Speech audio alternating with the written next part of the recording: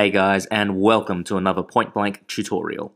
Today we've got instructor Ben Medcalf showing us how to use ChromaVerb in Logic Pro X 10.4. Enjoy! ChromaVerb is a high-quality reverb that is new to Logic as of the 10.4 update.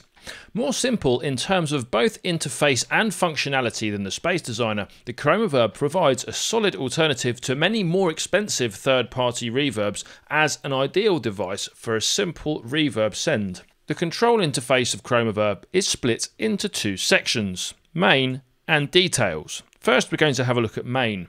As with most other reverb units, your models are mostly the traditional ones, such as halls, rooms, spaces and so on, and some slightly more left field ones, such as weird space, wobbling and so on. The main window of the main control is a damping EQ. Changing the points will result in a dramatically enhanced or reduced frequency response for the reverb at the point of engagement. Also, the colours, while not strictly necessary, are a nice touch.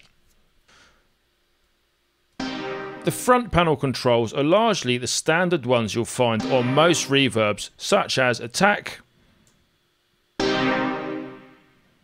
size,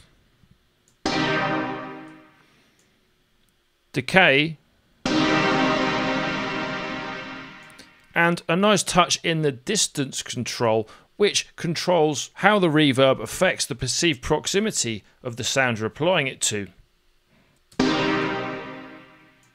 Higher values meaning the sound is further away, and lower values meaning it's closer.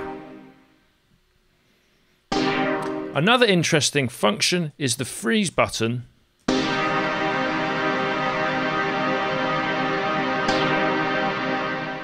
which can be used to create a unique pad-like effect from a sound by taking a snapshot of the reverb at whichever point you hit the button.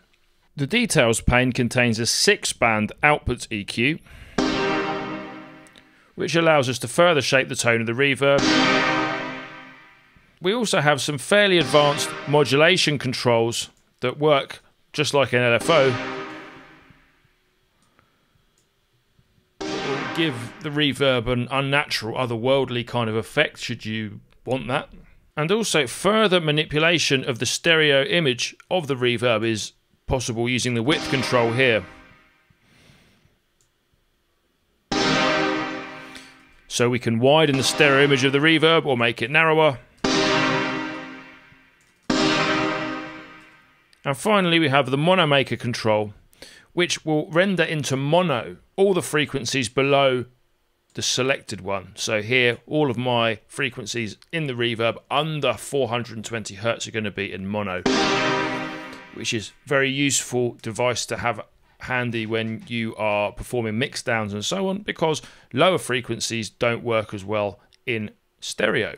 That's it. I hope you guys learnt something today. If you guys want to learn more about music production or just want to check out some free online courses, samples, or other goodies, check out pointblankmusicschool.com.